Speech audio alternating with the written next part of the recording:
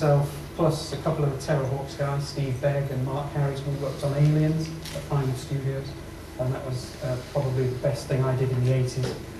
That kind of gets us back to 1982, so I'll let Steve say a few words and then we'll get on with the pictures. Well, when we finished on Terrahawks, I worked with John on TV commercials, also on Aliens and various projects like that. And then I moved back up north, mainly to take some time off, and was asked by somebody I'd been at art school with, could I make a model for an ad, for a British Telecom ad?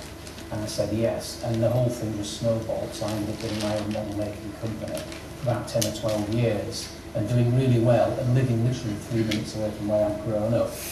Then wanted to move more into writing, which I always wanted to do, and eventually set up a production company with my wife, and we, for 10 years, we ran a film and TV production company and made 2 feature films, developed a load of things in between which never got made, which is incredibly frustrating.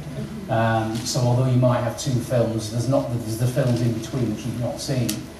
And so eventually that folded, and I'm now a novelist. I'm writing thrillers at the moment. I'm still kind of dabbling in TV.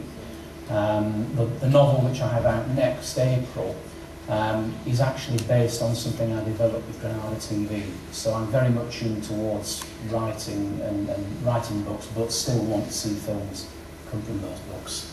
So I think, shall we? I think you can. Steve and I, I'll throw this in. Steve and I have known each other since we were about this big. We grew up in the north of England, in Huddersfield, and we worked together for our sort of formative years in our 20s. And we've been yapping away all weekend because we haven't seen each other for a long time. So it's been, but the stuff we're going to show you first, we were just completely obsessed by the old Anderson series. So that one, you'll see straight away the sun probe all over that from Thunderbirds.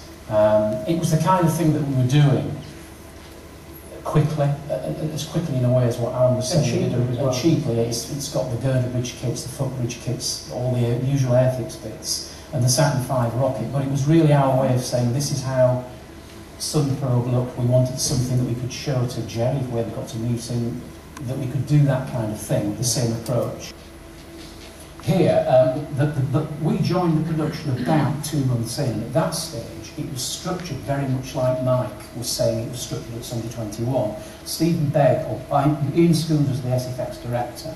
Stephen Begg was doing very much what Mike Trim did. He was drawing storyboards and designing the craft.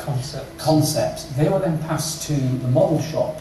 They would draw patterns, or make patterns from technical drawings, proper blueprints. That's how all the main craft had been made, and they were done before we got there. When we did get there, they looked like this shot here, and they looked like shop window display models, and we knew that they weren't going to work, but we kept a low profile because we couldn't start imposing our views. We were also really busy working on other models, and these were being finished by other members of the team. Right. And it was a small team. There was only 5 or 6 of us, I think, in the workshop and 1 supervisor. So it was very busy. Everything had to be done between September and Christmas, because I think that was the kind of 3-month period. And in fact, you know, Steve Begg knew they weren't right, Mark Harris, but Jerry had no idea because he was in the office, producing the series. And word must have got back to Jerry that there was a problem, and then. And what we were basically doing was we were called up to Jerry's office. And he said, he sat us down and said, these models are not looking right. Can you salvage them? Can you do anything with them? And we said, well, we can't change anything about the shape and add things on because it won't look right. But we'll try and re-artwork them and make them look as much like what I thought at the time, Sky One, as possible. So what we did was we stripped them right back down to the bare colours, and then re-artworked them and stuck small bits of detail on, just like Alan was saying we used to do in the old series. And that was really the way we transformed all the main craft.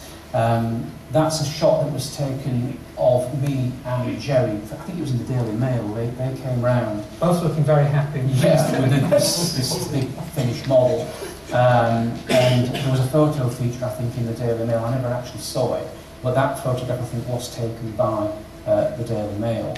As we progressed into the series proper, as you may be aware, Ian Schoons left and Stephen Begg took over as special effects director. At that point, all the sketches and designing really stopped, we knew that we could design, as we'd sort of shown in the stuff we did beforehand, before we joined the programme.